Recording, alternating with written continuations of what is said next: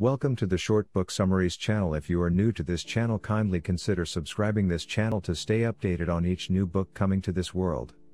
In case you like and want to buy this book, the link is given in the description below. Now enjoy the summary.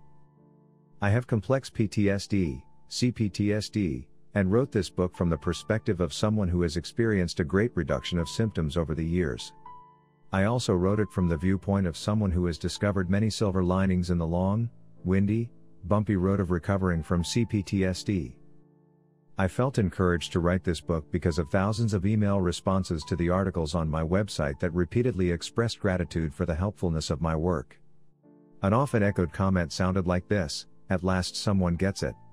I can see now that I am not bad, defective or crazy, or alone."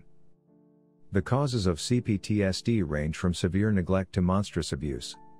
Many survivors grow up in houses that are not homes, in families that are as loveless as orphanages and sometimes as dangerous.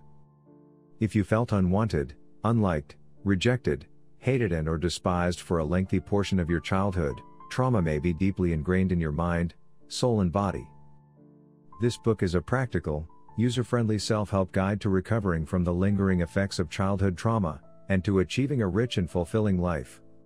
It is copiously illustrated with examples of my own and my clients' journeys of recovering. This book is also for those who do not have Cptsd but want to understand and help a loved one who does.